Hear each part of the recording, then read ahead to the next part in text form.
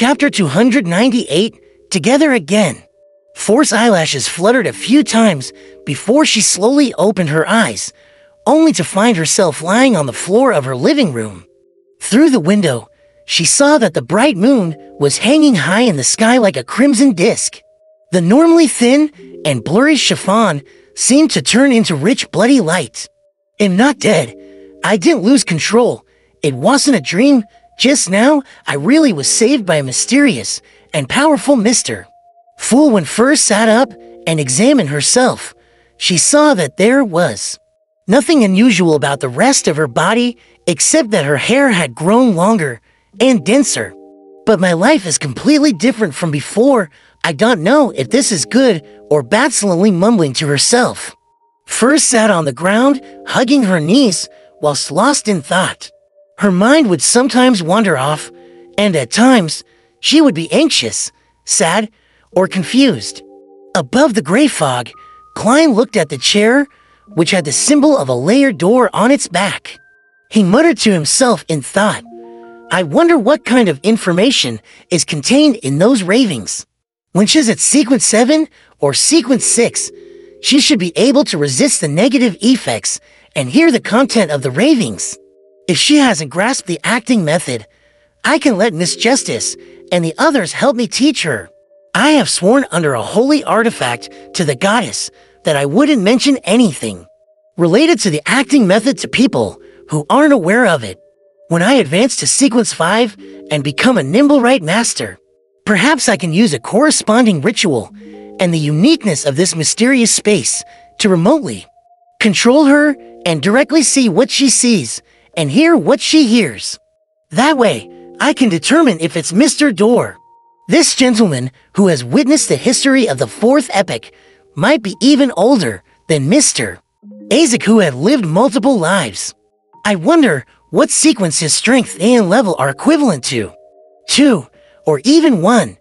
After some consideration, he felt that his spirituality was becoming unstable. So he hurriedly descended into the gray fog and returned to the real world. This was a common occurrence after a recent advancement. Therefore, Klein gave up on going out, and he patiently entered cogitation at home, retracting and releasing his spirituality. In the wee hours of the morning, Furs took the earliest steam metro back to St. Georgeboro before taking a public carriage to the 2-bedroom apartment where she lived with Ja. When she opened the door, she was surprised to find Ja, who usually slept late, toasting some bread. The sudden appearance of last night's blood moon gave me insomnia, so I woke up very early. Furs, are you all right? Did those strange ravings get stronger? Ja asked, looking up with concern. Force vision suddenly blurred. She turned her head to the side, forced a smile, and said with her usual confrontational tone, What happened to your brain? Didn't I say it before? The ravings will definitely become stronger during the blood moon. But it doesn't affect me at all.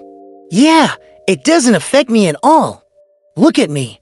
Look at how energetic I am right now. Hey, toast a piece of bread for me too. I thought you didn't like eating it this way. Ja tittied her short, blonde hair and mumbled softly.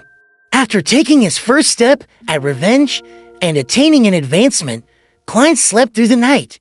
He leisurely went out to buy Fainapotter noodles for breakfast, along with a desi pie and a cup of sweet iced tea. After enjoying the delicacies in satisfaction, he put down his fork and knife and picked up the newspaper. He was in a very relaxed mood as he began to read. A quick scan revealed that the headlines of the Tussock Times read, Night off the bloody moon, the killer demon strikes again. Again. Klein quickly flipped through the front pages of the other newspapers and saw many similar articles. The 11th true case. The police era helpless.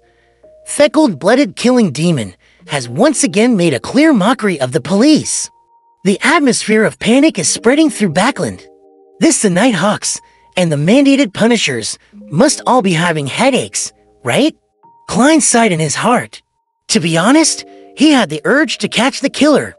Back on Earth, when he was weak, He would often daydream about being a person to uphold justice and punish evil. But now, as a Sequence 7 Beyonder, Klein felt sorry for his past dreams due to his choice of not being a superhero. Sigh, what a pity. This case has already received a high level of attention. If I were to join in, wouldn't that mean that in waiting for my identity to be exposed, I still have to be rational? Furthermore, according to the Sun, the culprit is highly likely to be advancing from Sequence 6 to Sequence 5. Although I won't be afraid of him, I might not be able to catch him even with the new spells and spell-like abilities I gained. It's quite risky. After thinking about it, Klein still chose to follow his deepest beliefs and remain an ordinary citizen. He believed that, with the strength of the few churches, if the killer were to continue committing crimes, there was a high chance of them getting caught. After flipping through the news, Klein glanced at the Backland Morning Post and found that the advertisement for the Ernst firm's purchase of goods had appeared again on the 5th page. There's going to be a gathering tomorrow night at 8 o'clock. I can sell the spring of the elves' marrow crystals to the apothecary, then, Klein muttered as he memorized the first 4 digits of the price listed. Half an hour later, he finished reading the thick newspaper in front of him and started to seriously consider his future plans. The long-term plan is to advance to a higher sequence, becoming a demigod expert before I plot my revenge against Zangwil. A mid-term plan is to find the acting method for magician. It'll slowly summarize the corresponding mantras to observe, so as to digest the potion bit by bit. During this process, it'll start my search for the characteristic of a human skin shadow, hair from a deep-sea naga, thousand-faced hunter's blood, and mutated pituitary gland, as well as the means to remove an evil god's corruption from an object. The Beyonder ingredients of Sequence 6 each cost around 1,500 pounds. It's very expensive. In addition, I need to obtain a mystical item that's focused on attacking or controlling. Although a magician is very powerful, most of the Beyonder powers are used for life preservation and escaping. In a corresponding environment, the strongest attack is that of a custom revolver. The only boon is how it takes others by surprise, and it also lacks the means to control an enemy. Short-term plan. Short-term plan, heh. It'll be cutting up some paper figurines and make preparations for my powers. It'll visit the circus in the afternoon as a way to relax and for entertainment. I can try to gain inspiration for the acting by observing ordinary magicians. Yes, I saw in the newspapers that there are a few permanent circuses in Backland. After finalizing his thoughts, Klein immediately tittied up his plates, cleaned his knife and fork, and devoted himself into being busy making preparations. When it was almost noon, he put down the scissors and looked at the 3 crude paper figurines in front of him. He sighed and muttered to himself, "This is probably the first time in my life that I've done manual work so seriously. Fortunately, it's just to cut out some paper figurines and not flowers or embroidery.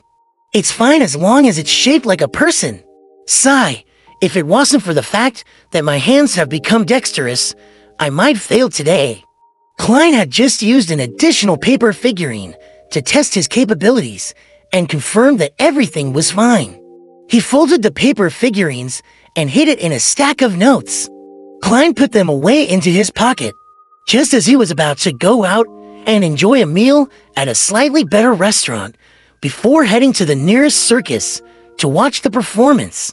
The doorbell suddenly rang, and the pleasant, jingling sound echoed in the air. A job. The advertisement I posted should be almost done with its listing.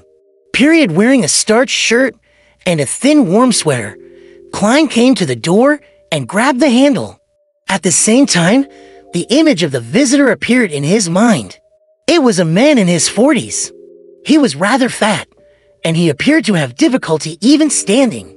His eyes were tiny from the copious amounts of flesh on his face. His skin was rough, but very white. He had a gentleman's cane in his hand, and a very tall and large hat on his head. Even though Backland was cold in October, The man's forehead was dripping with sweat. Beside him were two attendants in bright red coats, supporting him from both sides. "I don't know him," Klein mumbled, and before his spiritual perception could respond, he opened the door. "Good afternoon. The weather is truly scorching hot." The fat middle-aged man took out a handkerchief and wiped the sweat off his forehead. As he spoke, a cold wind blew, causing the two attendants beside him to shiver. "Good afternoon. Is there anything I can help you with?" Klein asked politely. "You are Detective Sherlock Moriarty? I have something that I want to entrust you with." The middle-aged man forced a smile and said, "I forgot to introduce myself. I'm Rogo Koloman, a jewelry businessman. Please, come on in." Klein smiled and made way. Rogo Koloman stepped in with heavy footsteps and sat down on the sofa, causing the old furniture to emit a resistant groan. "What is it exactly?" Klein took out a copper penny and deftly rolled it around his fingertips.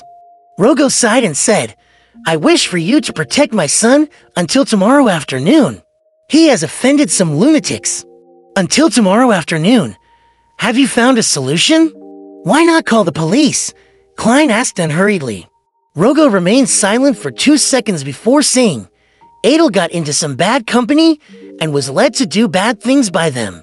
Oh, it's nothing too serious, but ones that can land him in prison. Unless it's necessary, I don't want to call the police. He recently had a falling out with those bad friends of his. As a result, he suddenly broke down and kept yelling that those people wanted to kill him. I was very worried, so I hired 6 senior bodyguards from a security company to keep watch outside. Then, I hired another for private detectives to take shifts watching over Adel, even if he's sleeping. But one of the detectives suddenly had an accident at home and will only be able to return tomorrow afternoon. Therefore, I can only hire another detective at the last minute. I'm sorry, I can only hire you for 1 day. Yes, the reward is £10, and if you were to encounter danger, I'd add more. You'll definitely be satisfied." "Is that so, £10 for a day? That's equivalent to a week's salary of Mr. Sammer from next door." Klein was able to tell from the color of the other's emotions that he wasn't lying. During the brief silence in the living room, he kept flipping the copper penny between his fingers, and with a thud, it fell into his palm. Klein glanced at it, bent his fingers, and smiled. "Deal!"